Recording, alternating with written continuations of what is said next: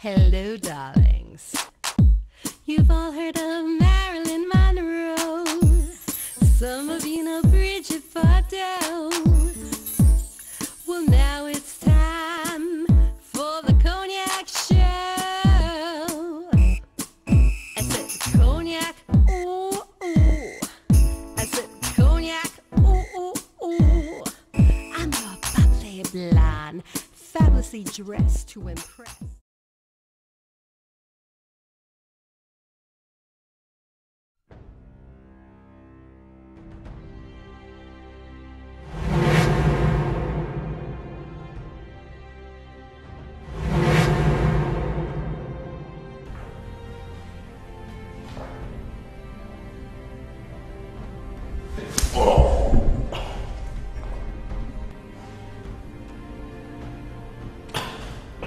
Where are you running from, anyway?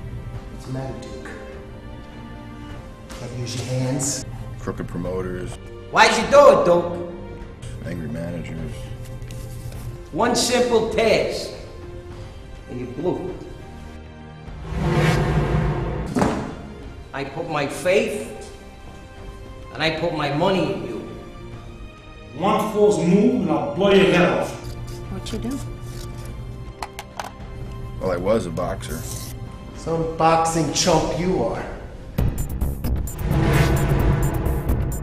But nobody gives a rat's ass about you.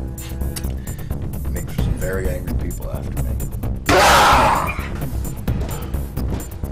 Who else wants me dead? This is fucking Christ. This is personal now. You!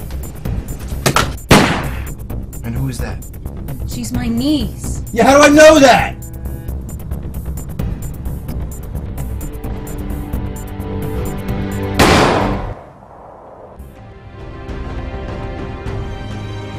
By the way, it's prize fighting, not pride fighting. And you should know that.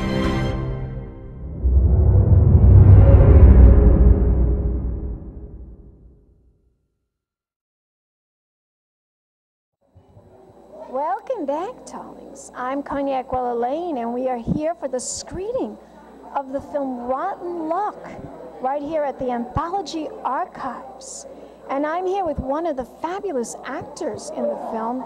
He's very handsome. He looks a little bit like Ernest Borgnine and maybe a little bit like Edward G. Robinson, if you remember Mr. Robinson many years ago and all those fabulous old movies on Turner Classic Films. But he's right here sitting next to me, and he's going to talk about the film and how he became involved in it. Introduce yourself to the camera, darling. Why, thank you, Cognac. My name is James Ciccone, and I got involved with this project through Joe Meli, the producer and director. And filmmaker. And filmmaker, absolutely. Joe's a wonderful guy to work with, very encouraging, new filmmaker, but really up-and-coming type of guy. He's real quality work and a great guy to work with. And he cast me for this role of Carmine, who is, I guess you can say, the antagonist of the film in Rotten Luck. He's the guy that stands in the way of the lead character's goal trying to be accomplished. I'm a crooked fight promoter. I'm kind of a guy who can't get out of his way, so to speak. Crooked fight promoter.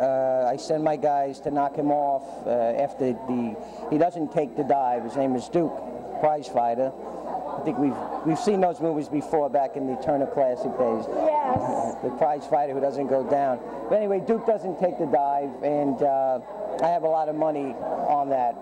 Supposedly I'm a local mob guy. So I have my guys knock Duke off, but it doesn't quite work out that way. So Carmine's kind of this guy who thinks he has a privilege, he has some sort of right as a mob guy and a guy who wants to be in control of things, but in reality, he really doesn't have control of anything. He doesn't get his way with the fight. The guy doesn't take the dive. He doesn't get Duke knocked off. He's the villain. He's the villain, but he's not very good at it. He's not successful. I think All sort of, villains are never successful in films. Don't you know that? There's always a good, happy ending, yeah, right? most of them. Isn't that usually the way it is? There's always a happy ending most of the time. I guess so. But in this case, anyway, Duke is sort of the guy. He's like the Rocky. He's the guy who you want to jump in the ring with and root for, so to speak. He's that guy that people want to be with him on his journey, and I'm the guy who's chasing after him. So he pretty much, you know, as we know, well, I don't know, I don't want to give up the film yet, but Carmine is this guy who everything kind of goes wrong for him, and he's the bad guy who stands in the way. I don't want to give up too much of the film, but you guys are welcome to see it. I'm sure Joe Meli has it up on the web, possibly at dangiofilms.com, possibly. Yes, it's up already, darling. As we speak, we can all go look at this fabulous film right on the internet. Now, this movie, this film, this character that you portray, do you like portraying characters like this? Not particularly, no. I don't like getting cast for these roles, but you know. But you play them so well. Well, an actor has to you know, do an element of character development to prepare for that role, and you know, you have to answer the calling if you're called for the role. I get called for these type of roles often in a lot of indie films, and I'd like to broaden my range. That's what I want to ask you. What would you like to do? What kind of film would you like to play the part? I could do more of the blue collar, the honest guy, the dad, the construction worker. You know, I can see you playing a part like that the very gym easily. teacher, the school teacher. You know, more of a broader range of that endearing neighborhood guy instead of that swaggering tough guy type role. But it's pretty good. I got called in for Boardwalk Empire this week for the role of a laborer, which was good. Opposite. My husband loves that. He watches that all the time. It's a good show. Opposite Al Capone. I don't think I got the role. I didn't get called today, so. But we'll see. You know, we keep trying. Well, that's right.